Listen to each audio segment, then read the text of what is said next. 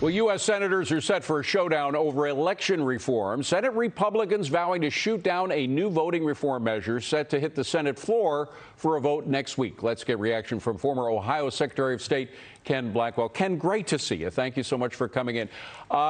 Georgia activist Stacey Abrams says she is on board with this compromise that Joe Manchin has come up with. But the irony is this compromise doesn't seem much different from that Georgia law that these woke activists were so much against and ended up boycotting Georgia for, right?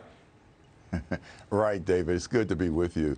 Look, all Americans should be engaged in making sure that our election systems are where it is easy to vote, but hard to cheat.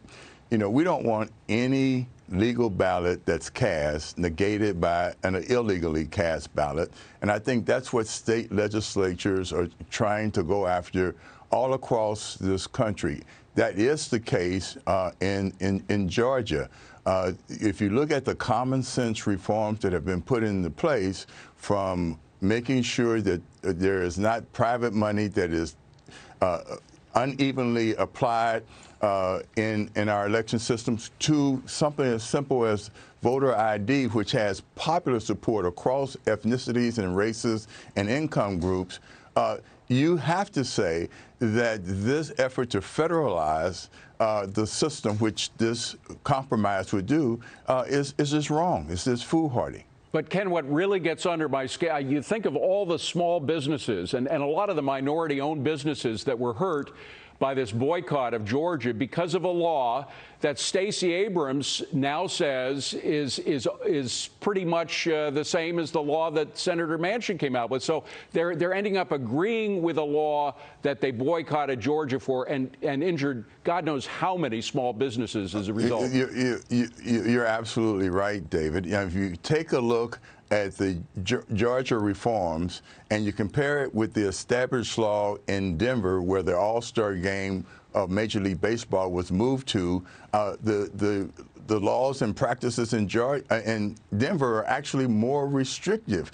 And so, one, it was reflective of folks not doing their homework, and it is the height of hypocrisy, and Stacey knows that. Yeah. And I just don't think that folks are going to be gaslighted into believing that if they embrace, you know, common sense reforms that make it easy to vote but hard to cheat, that they're racist. Right. They're not going to embrace that. They're not going to be gaslighted into believing that. Today, the president signed the Juneteenth law that essentially makes it a national holiday, something that's been celebrated for decades already, primarily in the minority communities.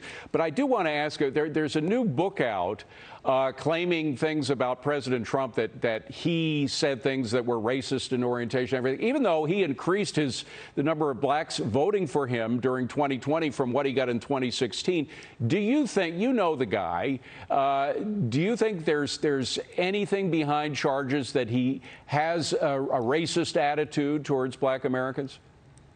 Look at what he accomplished. Criminal justice reform, an expanding economy that created more work opportunities, lifting family incomes. The answer to your question is no. We can't get into this politics of division.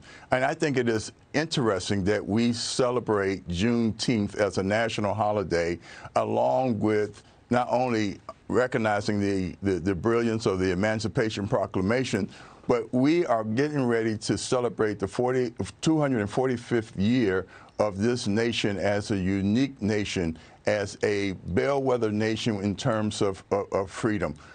I think it's very, very important that we all take a page out of Satchel Paige's book. Satchel Paige says, stop looking backwards. You're not running in that direction. And I think it is very important that we understand that, as Lincoln said, this nation is not perfect, but it is perfectible, and that it is a great nation not because of a great government. It is a great nation because of good people doing great things together, and we must realize the end of slavery came about because there were people of different races, different religions, different ethnicities that actually came together and affected change for the best. Yeah. Same thing happened in '64 with the Civil Rights Act as well. So we can continue to improve on the beauty that we already had.